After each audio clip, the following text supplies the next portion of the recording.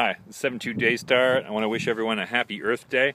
In the past, I've come to I'm possessive of it now, my stream, Gangchon, and done some cleaning around it. I've cleaned up a couple of kilometers worth of the stream on past years, but has that often ended up with a sore back. I've kind of spaced it out. I've been slowly cleaning it. I had a good experience today, though, I wanted to share. I was on my way to the recycling depot and I had a little bit of space in my bag, so I knew there were some piles of plastic bottles that the local farmers use, fertilizers and other things like that.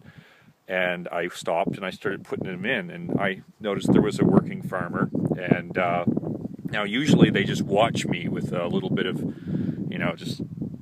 what's he doing? But today the guy actually came over and bent down and started picking up plastics with me and putting them in the bag, and got his foot and stomped it down so we could fit a bit more. And I thought that's pretty cool. And he introduced himself to me, and he thought he was really impressed that a foreigner, would come to Korea and actually start caring about how things looked here. But the really shocking thing is there are people here who I guess, when I was talking to him, I was like, I guess there are some people, Korea's a beautiful country, but there are some people who, and I kind of paused, well, perhaps they think they're too busy to bother, but it only takes a fraction of a second. It only takes a fraction of a second to take care of your junk. So I hope everyone will keep that in mind on Earth Day, and maybe look for some opportunities to make an impact and improve the appearance of your local